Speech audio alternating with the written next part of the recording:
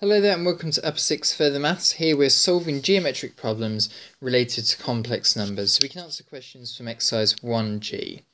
So let's just remind ourselves of the patterns to do with taking roots of complex numbers. If we take a cube root of a complex number, then the points on the Argand diagram form a perfect equilateral triangle. So you can see there how the nth roots of a complex number would be linked in with geometric problems where you've got a perfect equilateral triangle. Same with fourth roots, so you get a perfect equilateral triangle in blue there. With fourth roots you'll of course get a perfect square. If you plot all of the roots going round a Argand diagram, you'll get a perfect square. Might be on its side like a little diamond like that, but yeah, perfect square on its side. Same with fifth roots as well, just take each root and add 2 pi by 5 to get your perfect pentagon. Same with sixth roots as well, just add 2 pi by 6 going round the circle on the argument to get your perfect hexagon. And then the last one here, the heptagon, just keep on adding 2 pi by 7 onto the argument and that will give you your perfect heptagon. So let's see a question in action then. The point root 3, 1 lies on one vertex of an equilateral triangle. The centre of the triangle is at the origin. Find the coordinates of the other vertices of the triangle. So what we've effectively got is we've got root 3, 1 on the Argand diagram. So the first thing we're going to do to make this into a complex number problem is to write it as a complex number. But then we're going to write it in modulus argument form because that's easier to deal with when we're rotating it around the circle. Because to rotate it around the circle and make an equilateral triangle, you just need to add 2 pi by 3 to the argument. Let's get to the next one. So that would be 5 pi by 6. Add another 2 pi by 3 onto the argument, and that will get you to 9 pi by 6. But that's outside of the range from minus pi to pi, so we'll need to do a correction on that to minus pi by 2. So these are our three roots then. What we'll now need to do is expand the modulus argument form to get the Cartesian form of the complex numbers, and then just rewrite the Cartesian form of the complex numbers as coordinates. So root 3 plus I, minus root 3 plus I, and minus 2i. So there we have it, that's the answer to this question. We've found the other vertices of the equilateral triangle, minus root 3, 1, and 0, minus 2.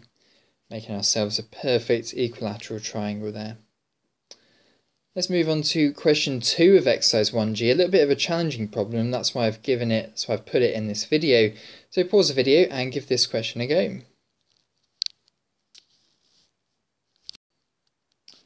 Okay, so let's have a go at this question here now. Now it's a different question to the one we've just answered because this question says find the coordinates of the vertices of an equilateral triangle with centre 2, 3.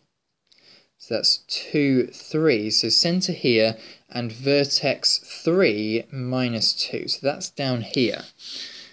Now what we're going to need to do first is work out the vector from the centre to the vertex and then rotate that around the centre by 2 pi by 3. So what I'm going to do is I'm going to transform this question into having a centre 0, 0, and then this vector is going to be right by 1, down by 5. So right by 1, down by 5. So it's actually going to be at a coordinate 1, minus 5 down here. And I'll rotate this around the circle and then I'll just add 2 plus 3i onto my final answers. So here we go. We're going to take 1 minus 5i and first work out the modulus, which will be root 26. And the argument here, let's just do tan inverse. It's going to be minus cos minus 1.37 plus I sine minus 1.37, and now we'll just add 2 pi by 3 onto the argument. So the next answer is going to be cos and add 2 pi by 3.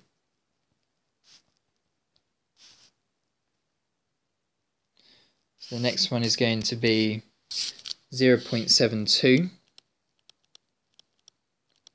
plus I sine 0.72.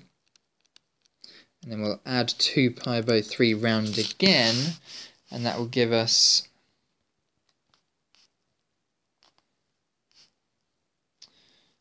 so let's just work that out.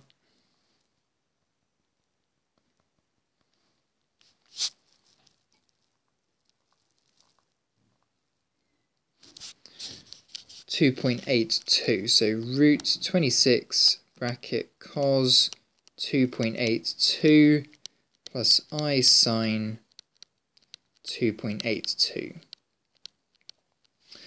Okay, so those are the relative positions when we just add around 2.8, 2 pi by 3 around the circle. So now we've got to find the vertex from the relative position of 2 plus 3i. Well, the first thing we'll do then is we'll rewrite out both of these as complex numbers. So let's expand the brackets on the modulus argument form, and the first one's going to be 3.83 plus 3.63i, and the second one is going to be minus 4.84 plus 1.61i. Okay, so now what I've got to do is I've now got to add 2 plus 3i onto these coordinates here to turn them into a relative, so to turn them into the vertex in the original question, because at the moment they're just relative from 2, 3. So adding on 2 to this one here will give us 5.83, and adding on 3 to this one will give us 6.36i. And adding on 2 to this one will give us 2 minus 2.84. Add and 3 to this one, 4.61i. So there we have it. The two coordinates are going to be 5.83, 6.36, and the second coordinate is going to be minus 2.84, 4.61. And there we are, quite a difficult question, that one. So those are the answers to question 2 then. Have a go at plenty of the questions from exercise 1G on page 26. Make sure you have a go at the exam style questions and the problem solving questions, and hopefully you found this video useful. Thanks very much for watching.